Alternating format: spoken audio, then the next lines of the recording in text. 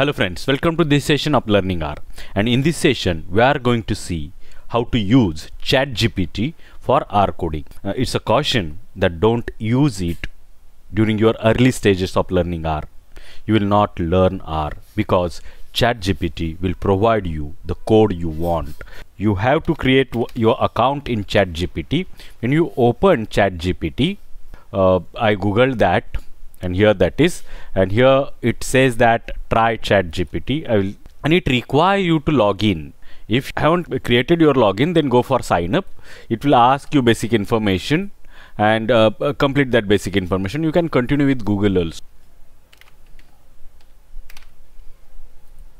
Now I'm through with the login stage.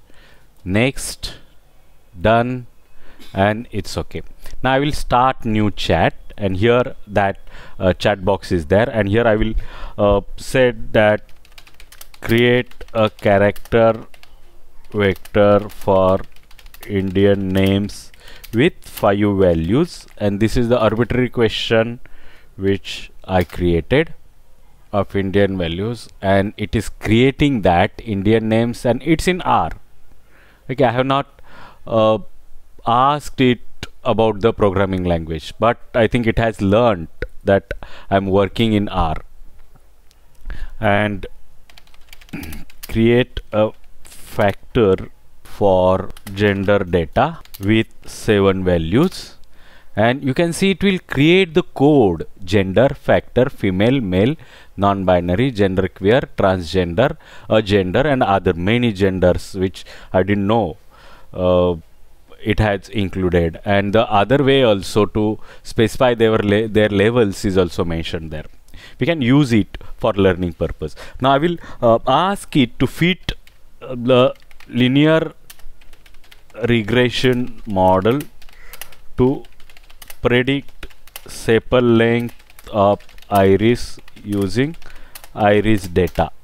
And you can see you will get a very perfect linear regression model, and then we'll see it's how it is working in R. Okay, it has provided the explanation for the code also, and it has provided to use what is the explanation of that summary model also, and many a times it provides information how to use that further also.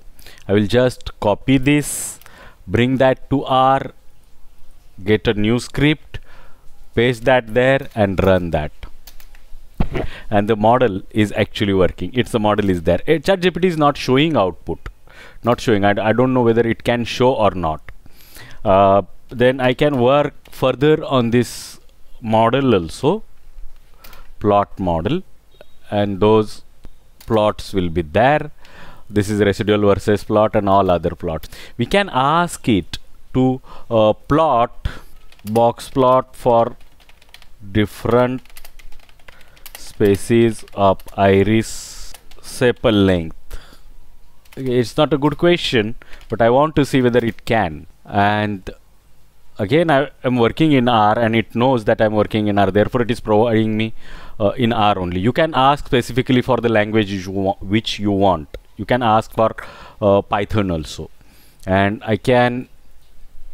I will copy this, and many times it loads the packages also. We'll see that also. And this is the code in RStudio, and these are the box plots, and it's a simple box plot. I will ask it to plot box plot for sepal length of iris species using ggplot2. Okay, I'm specific now, and we'll run that, and it is saying that it's a network error is there, only one message at a time, little issue is there. I will go to new chat and plot box plot with ggplot2 using iris dataset sepal length, and I am specific that I want ggplot2. I will run that. Yeah, it to create a box plot, it is typing the message library ggplot2. It has loaded the ggplot2 library, and it's not overworking also. It has not provided the field also. I hope it helps, and I will add that, run the code. And geom box plot, it is saying that geom box plot problem while computing aesthetics, error occurred in the first layer ggplot, iris x is equal to spaces, s shall be the capital one. It has done mistake, some mistake, little mistakes are there, okay. And then we can modify it further as our requirement. Fill is equal to spaces, and again the spelling mistake I committed this time. Okay, the further customization is also possible, theme bw, okay.